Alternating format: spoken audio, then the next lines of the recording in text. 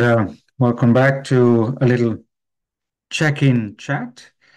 Um, I was just recently thinking about the idea of progress or the notion of progress, because I mean, generally in our modern times and even for several centuries up until the modern times, we've been kind of taught, or the dominant narrative is that progress is linear. And we go from an earlier stage until a later stage, and we develop or progress or advance incrementally. And when we get to here, it's generally a better state than where we were. But actually, I think what's coming around again, to use the pun, is the notion of kind of cyclic time. Uh, you know, I mean, we know that the Hindu Vedas talked about the yuga cycles. Even the Greeks and the Greek poet Hesiod talked about the ages and the golden age. The Roman poet Ovid talked about that.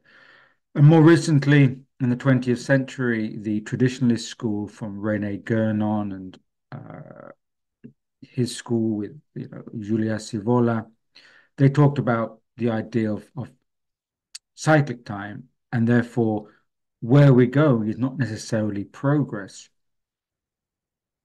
And a lot of what we see in the world right now is being shown to us as progress because it's moving on along this time scale, but actually it could indicate the ending of a cycle rather than continuation.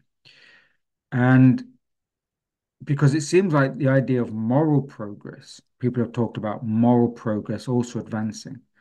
Um, and yet, morally, in many ways, it seems that we are falling short. In fact, there's an increase in vulgarity in a lot of our uh, cultures and societies. And also, if we take this linear trend further and think that, well, you know, technology is here. If we advance technology, it's bound to be progress and therefore better. Is well, perhaps a similar analogy by saying if I have a headache, I will take an aspirin. But if I have a really bad headache, I'll take 100 aspirins. It'll be better for me. Um, so an extension of a situation is not necessarily a solution. If where we're going is not actually for human betterment. So I think for me, the indicator of where we're going is um, the human condition. And are we moving further away from a sacred order? Or are we moving closer to a sacred order? Are we strengthening our connection with what we may call the source or absolute, the that which we may call the great intelligence, the greater energy, that which is beyond us? Are we moving into a stronger connection, realization, a greater integration into a greater whole human being? Or are we moving further into a splintering and fragmentation of the human condition? So if we're moving into a fragmentation, then that's not progress, that's breakdown. And I think all of nature works on systems, natural natural order, and I would say the universal order works on systems. And sometimes those systems come to a peak time where it's a critical moment.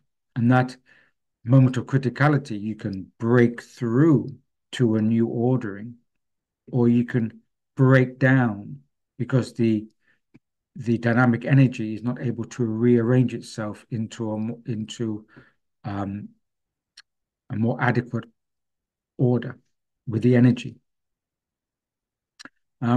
So if we're stuck in this mentality of we're all linear progress, then we're not going to understand that um, we can utilize these critical moments.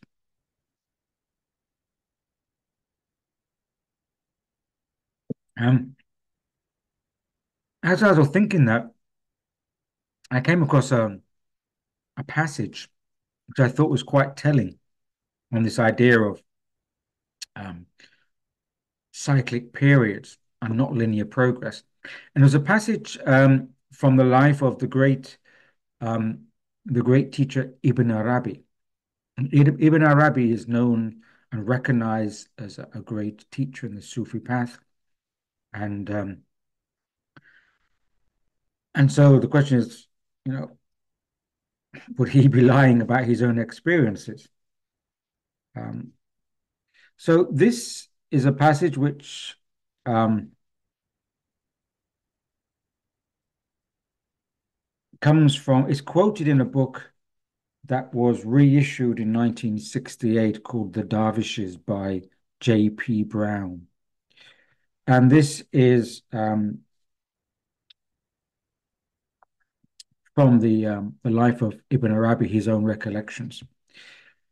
And I quote, he says here, because he was at Mecca at this time, many centuries ago.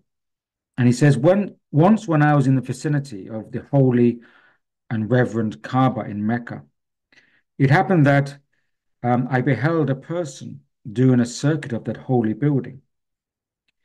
And he was with two other individuals, and whenever they came near to each other, a power would pass between them without separating them. From this observation, I concluded that the individuals must belong to spiritual bodies only. So I formed a desire to know who he was and what tribe he belonged to. So I fixed him with my eyes after the manner called Habzin Nazar, imprisoning the gaze. This is an esoteric technique to imprison the gaze, to transfix someone. And when he had ended his circuit and desired to depart, he was unable to do so. Finally, he came to my side, and feeling that I was the cause of his detention, he begged me to allow him to depart. Remember, he was a spiritual body, not a physical body. I answered him, I will allow you to go only after you have let me know what kind of a being you are and to what tribe or people you belong. He replied, I am of mankind. I next asked him how long it was since he left this world. He replied, it is now more than 40,000 years. Surprised, I added, you say it is so long, whilst it is only 6,000 years since Adam's time, and yet you state that you are of mankind. He answered, the Adam you speak of was the father of the human race, though since his time only 6,000 years have elapsed, 30 other worlds, 30 other worlds preceded him. So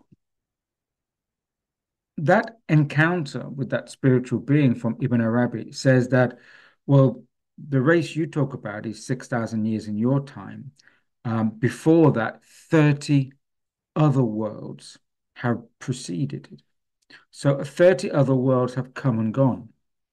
Um, so obviously what we're dealing with is a timescale way beyond our known history, which is our known history is a linear timescale from, let's say, from the end of the last ice age, more or less, let's say, to about now, which is around 12,000 years, which also ties into certain kind of archaeological uncoverings of civilizations unknown to us since the 12,000 years ago. So in those 12,000 years, we've come to a state where perhaps we are not now morally and spiritually evolving unless we get past a certain threshold moment. And if we believe in the linear trajectory of progress, then I think we're going to be trapped into this material paradigm whereby we measure things by quantity and not by quality. And if we measure things by quality, then we have to take into account how we measure the state of the human condition, how we measure our perceptual capacities, how we measure and understand our psychic state, and how much of a sacred order are we imbued within, and how do we feel, how close do we feel connected to the greater sacred order, um, or how much are we in the profane, vulgar world? So if we get pulled into this profane, increasingly vulgar world, which is unfolding around us, then I think we're going to get pulled into a belief of progress, which is illusionary. And we think if we have more of this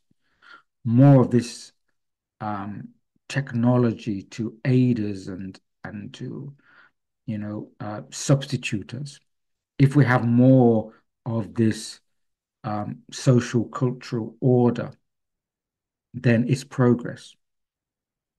But if we actually realize that if we want more of a sacred uh, context to our lives, a feeling of um, inner integral connection to a greater order, then we may realize that that sense of the future is a completely different trajectory. And then we'll place our attention onto that. And once we place our attention onto that, we are kind of almost automatically drawn away from the profane order. And and I think we get a different understanding of what progress means. Progress may mean that a breakdown has to come in order to reassemble everything into a new arrangement of energy and the human condition. So just a few thoughts that crossed past my mind, and I just wanted to check in, share that with anyone, and hope that we remain well in good health, stay sane, and above all, stay grounded. Cheers.